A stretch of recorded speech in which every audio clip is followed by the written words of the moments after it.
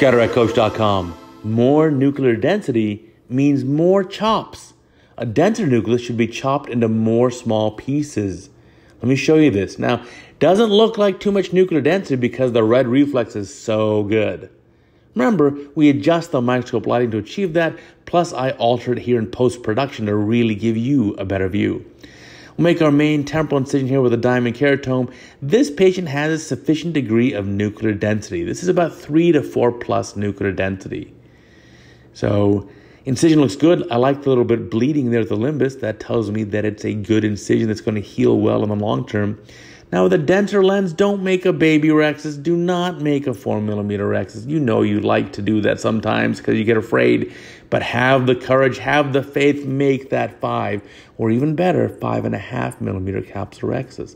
That's going to make it a lot easier to get these denser nuclear pieces out of the capsular bag. So there's that rhexis, looks fantastic. Let's get some hydrodissection. Now you'll notice more of the nuclear density here with that hydrodissection. Fluid waves going around. And let's again make sure the nucleus spins. Remember, if it does not spin, you will not win. Hey, you knew it. Good. So there's the nucleus. Got some good density. A little bit more viscoelastic to protect that central endothelium. Let's get the phaco probe in here. So chop mode, high flow, high vacuum. So at least flow for me is 40 cc's a minute. Vacuum is going to be 400 to 500 millimeters of mercury. Infusion pressure of at least 80 millimeters. Buzz in there. Chopper goes around. Boom. There's the two halves. And you can see there's some density in this thing. So make sure I separate it out, bring the first half up. And now I won't just wolf it down. I'll chop off a small piece. Let's take that piece down. Beautiful, nice and easy. And now we'll buzz into that same quadrant or heminucleus, actually. Buzz into it again. And let's chop it again. Let's get another chop going. There's another chop. So we keep chopping off little pieces from it. And it's a lot easier and more forgiving to operate this way. Let's do another chop even.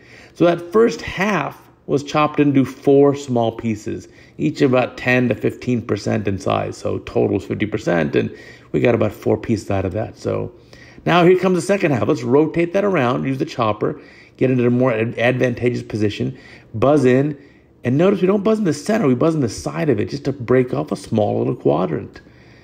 Or even smaller than a quadrant. So when that small piece is broken off, it can be emulsified down, and then that last piece is going to follow pretty easily. You can either just wolf it down or chop it further. Here's yet another chop just to make you guys happy.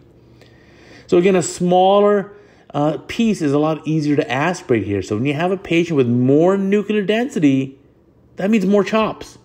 You saw the previous video we put just before this. I think it was video number 1108. In that video, we say, if it's moderate nuclear density, then just one single chop is all you need. But in this patient, where there's more nuclear density, you need multiple chops. So we have the initial chop to break it into 2 heminuclear pieces. The first heminuclear piece was broken up into 4 smaller subpieces. The second piece was broken up into maybe 2 or 3 small pieces. So a total there is 6, 7, 8 chops, which is very typical. So it's much easier to work with smaller pieces if you have a higher nuclear density. And we can still keep the total energy placed in the eye as very low. This patient's still going to have an absolutely clear cornea on post-op day 1. So now we're just cleaning up there. Look at that empty capsular bag. Let's fill it up with our cohesive viscoelastic. We'll finish up this case. Again, this is another series of my complete cataract cases. And these complete cases are the entire case start to finish. And this is a pretty good looking case. And I encourage you, if you're just starting off, if you've done fewer than 1,000 surgeries, you can achieve this. It's just hard work. If you want to achieve it, tell me, how hard do you want to work? So let's deliver that lens into the capsular bag. Looks pretty good. My technician's spectacular. She's loaded that up perfect every time. And now let's just get that lens into position, open up the haptic. You can see this is a small hyperopic eye. This lens power is 24.5 diopters for a plano outcome, and you can see that rhexis looks great, overlaps the optic, but this is not a very large or big myopic eye. You can see that 6mm lens, that optic diameter 6mm, that looks pretty big in this eye, so the total dilation there is about 6mm, and again our rhexis there is about 5 to 5.5.